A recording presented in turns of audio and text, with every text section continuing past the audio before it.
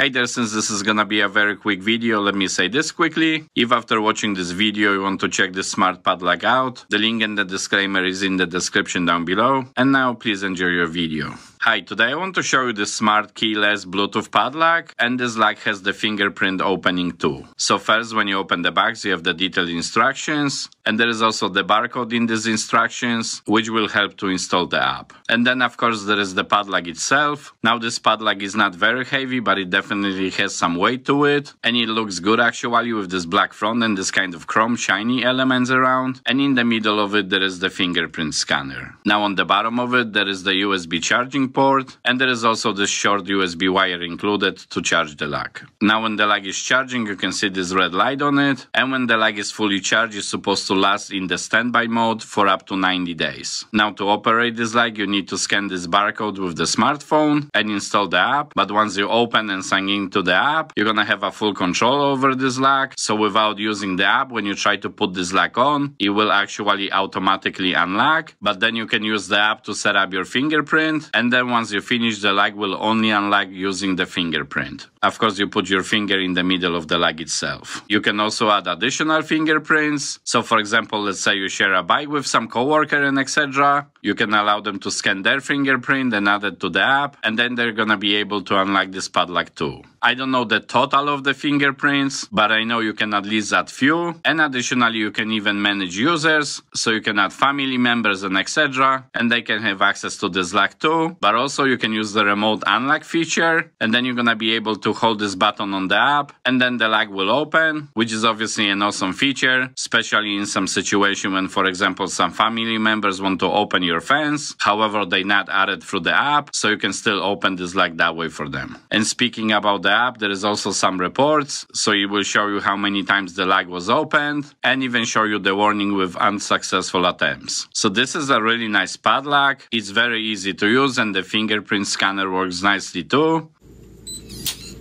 And with all these features included, like remote opening of the lock, I think the price for it is good too. So thank you very much for watching. If you want to check some other of my quick reviews, click one of these videos on the screen, and maybe I'll see you in the next video.